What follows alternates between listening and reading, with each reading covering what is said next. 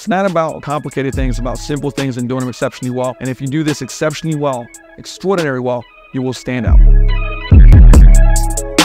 What's going on? Coach Luka back here with Coach's Corner. We've kind of had a series on semi-private personal training. And this one is almost like an overview of, what it actually is. Like, there's still a lot of people that, one, don't do semi-private personal training or do it in a specific way that may not be the most beneficial to them. I started doing this a long time ago, probably a decade and a half ago.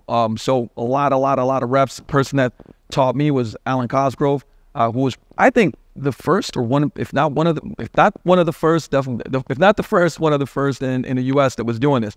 And so let's even look at what semi-private personal training is. Remember, I don't believe one-on-one training is dead. I don't believe group training is dead. I don't believe small group, whatever you're doing and you're crushing it and you're great at it, you're going to do well at it. But from a business perspective and an impact perspective, semi-private personal training, just like small group personal training, makes a ton of sense. Now, this is still individualized. So I had to actually write this out later with the arrow right here because I didn't put it up first. So what is it here at Vigor Ground? I've heard a lot of different, I would say, models of it. But for us, it's one coach with up to 4 to 5 students. Now, when I say 4 to 5, what does that mean? If there's a new coach that's coming on board, hasn't done, I would say, semi-private personal training, you're not going to have, like, okay, great, you're going to do 4 semi-privates, as you start coaching. No, you're going to go to 2, and then you're going to get comfortable with that, and you're going to go to 3. But ultimately, when you have experience, you can be at 4 to 5. Great example, like, what's today? So a couple of days ago, a couple hours back to back, I'm coaching between 5 to 6 semi-privates, right? And so obviously I've had tens of thousands of reps at this. And so I can do this with no problem. And the great thing about it is you're impacting a lot of people. So, for example, let's say you do a 6-hour coaching day, 5 days a week, right? So that's, if you have one-on-one clients, that's 30 hours, that's 30 clients. Okay, so now if you do those same 30 hours with 3 semi-privates, eventually you're doing 90 sessions. So you can affect a ton more people, will have more repetitions, make more money while the person pays less. But we're going to get to that, right? So for us, it's one coach to 4 to 5 students. With an individual program, like, this is still a question that comes up, and a lot of people say, hold on. So it's not all the people doing the same thing. No, every person has an individual program. Now, we do have templates that help us build these programs out depending on the goals of the clients, but that's the key. The key is it's still individualized. And remember, I've mentioned it in previous vlogs, but we'll charge around 60% of a one-on-one. So an easy example with this would be, if your one-on-one session is $100, you're going to see your semi-privates be like, $55, $60 per session in a membership base, because we don't sell by sessions. But just to give you an idea, which means that a person could train with you double for the same price, right? So they can get more coaching. You, on the other hand, let's take this. If you have, for example, 3 people in a semi-private, that's $180 at $60 versus one-on-one at $100, right? So it's just a simple example of how it's better for people, the business, like everything, right? Now, again, the individual programs are delivered in a group environment, okay? So if you guys have seen any of the behind-the-scenes stuff that when I'm training people, you can see, like, there's multiple, like, sometimes there'll be an NFL person and somebody, girl working on her physique, and then there'll be somebody that's coming back from an injury. Like, you got a lot of different people.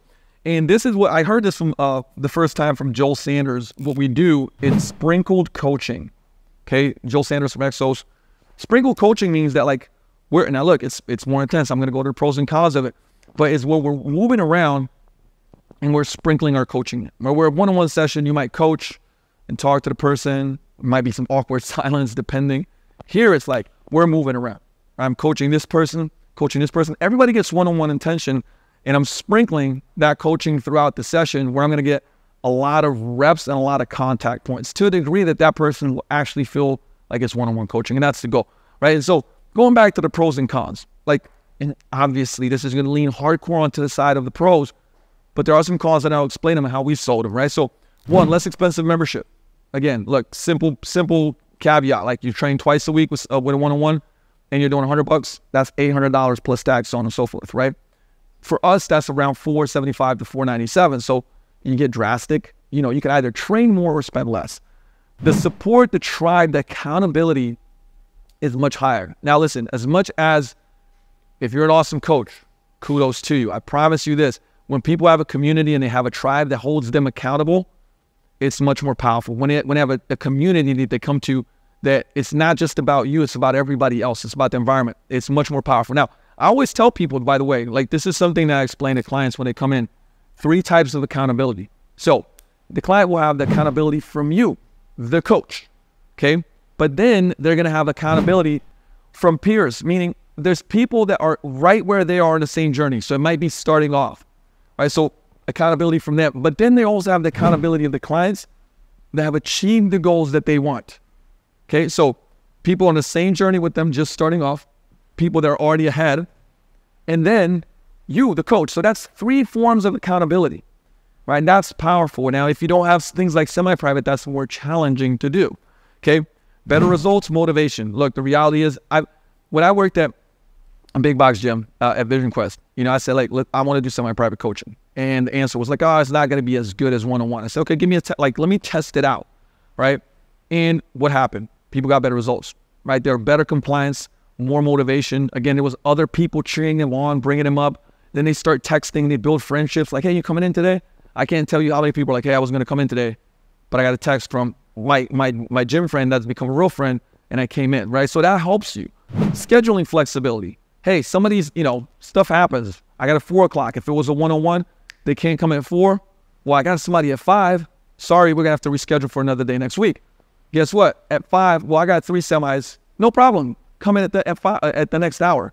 I got you. You got the program. We can rock and roll, right? So more flexibility for the coach and more flexibility for the client. It's less boring for the coach and the client, meaning, let's be real. Like I remember doing 13 one-on-ones back-to-back on Mondays. This is like legitimately probably like 2007, 8, somewhere around there. And I'm not, like, there were certain clients I was really excited about coaching, certain clients I wasn't as excited about coaching. But the point being is, when you're coaching multiple people, you're more on, right? You're more focused. It's never boring, I'll tell you that, for anybody. So that's a big one, okay? Coaches get a ton of practice faster. So if you come to Vigor Ground and you're a coach and you start moving in from a one-on-one role to semi-private personal training role, hey, guess how many more reps you're going to get, right? Because now you'll be coaching multiple people. So how many squats are you going to see when you're coaching 2, 3 people, 4 people, in the same session versus if you're doing it one by one, right? We're speeding up the experience of it. Now, of course, there's a reason why we coach people up so they do a great job, but you're going to learn faster, right? And guess what? This is probably, if you're in it for the right reasons, you can help more people, period, right? Sounds like a pitch fest. I have nothing to sell you. The only thing I want to sell you is like the model that's going to help you help more people and make more money. So the cons, well, this is what happened too when I, transitioned even at the big box gyms, was that people that have never done it before, clients think that one-on-one is better than semi-private training, right? And look, I'm not even saying here's the deal. Like for some people, they're like, nope, I want to have one-on-one. Cool. I just had a great podcast with Todd Durkin today. And, where he ran into this thing where he's very, very busy, was charging a certain amount, wanted to get more of his coach's clients, and he doubled his rates, like overnight. He was completely packed. There was like, a lot more demand than there was supply. He doubled his rates. Unfortunately, like, he didn't lose anybody. But this is what I'm trying to say, right? What you can do is you can elevate those one-on-ones and focus much, much more and provide a much, much better service in that area, and do semi-private coaching, provide a ton of value in that area where you're coaching multiple people. Right, so this is some of the communication aspect for you as a coach to get really good at to promote that semi-private. It's harder, absolutely, nowhere to highlight. You have to be on. I'm like, when you're coaching, when you're a great semi-private or any type of coach with group training, you're going to be on. Like I always tell people, you should have a little sweat going at the end of the session because you're getting after it, right? You're focused, you're on, you're coaching, you're moving left to right, because you're moving around. You want to get a lot of those touch points. So that's a very, very important factor here. Also, harder to address nutrition. Now, I want to kind of go into this one a little bit and dial in into the nutrition part here. So initially, what you're going to do is have the client intake form, find out more about where that person is nutritionally. Now, there's a couple ways to do this. Obviously, determining the communication. So ours is through email. Obviously, certain clients too, if they prefer to also text or any type of messaging platform, that can be helpful. Office hours. I call this office hours. So you decide how you want to do office hours. For example, you want to do office hours for nutrition once every 2 weeks, and it can be a Zoom call. Anybody can come on and talk to you about nutrition. Now, they still get access through email, right? They still get that communication and that coaching, but the office hours allows for scalability because you can have a lot of clients. They can submit forms, like we do a lot of type form, but they submit problems, questions, so on. There's check-ins on Sundays where they can submit forms. And then on those office hours calls, they can now get that individualized attention to help them out, right? So that's one way of doing this as you scale that business part. This could be an issue, but not a bad one. Higher tax bracket. I know you're not tripping about that one. Here's the deal. This question comes up a lot. How do you, like, when we're getting, I would say, a lot of the gym owners and coaches that we help transition to semi-private because it's such a better model for their business, we go like, how do you group people? What do you base it on? Do you base it on age? You know, like, oh, similar ages, let's group them for that. Is it experience? Like, oh, these guys have been training for years, so let's put them together. Is it goals? Oh, fat loss goals, rehab goals, muscle building goals. Is it capabilities? Oh, they're pretty capable. Let's put them. None of that. The only thing that matters is time. What time can you come in?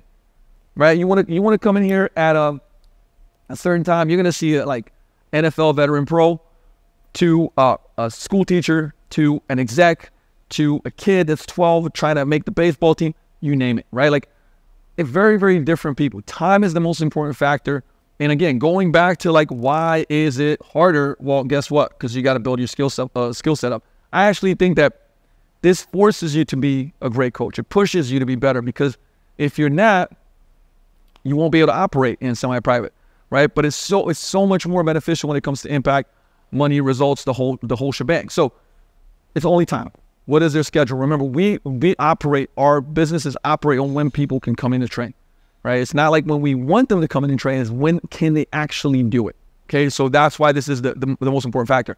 So a couple of things. Another question we get, how do you keep track of data? So, well, two ways. Obviously, technology has blown up, but I still believe, like, if you go upstairs, you'll see there's folders. We got these green folders, people's names on it, printed programs, and obviously every month printed out where they can write in the numbers of what they're doing, the weights that they're lifting and everything else. Well, we'll get to in a little bit, right? We'll get to in a little bit who should write that in. Remember, our main thing is coaching.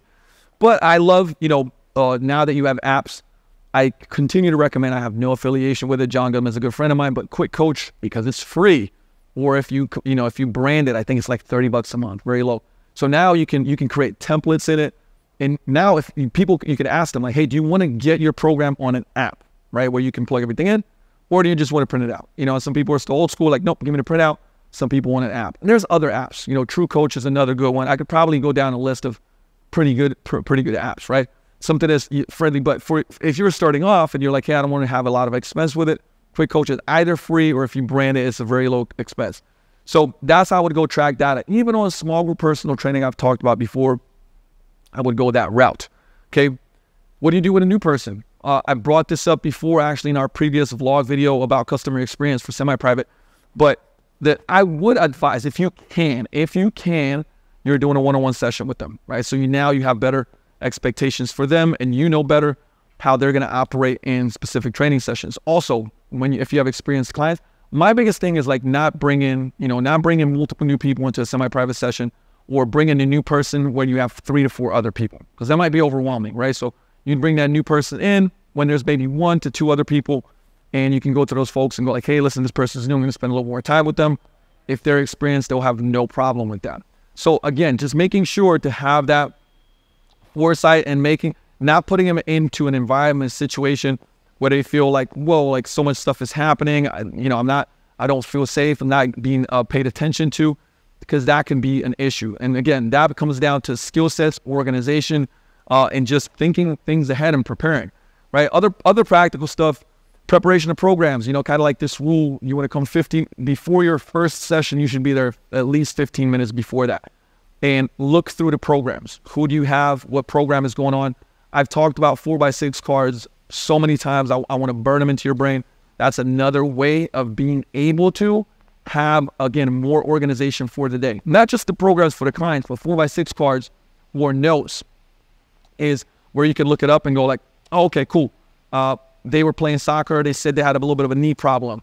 All right, I see that we have like these walking lunges. All right, we might have a modification here, right? Like, be prepared, okay? Be prepared, but you want to be early for that, right? Remember that clients become human clipboards. Why is this important? Because our main function, our main goal is coaching, right? So they'll have the programs, they'll have it on the app or writing it down, because we're not carrying everything around and writing it in. Now it's taken away from what we're best at, coaching. What's cool is that like if that is the principle and that's the model, people like do that no problem and uptake it, right? They get finished with a trap bar deadlift, boom.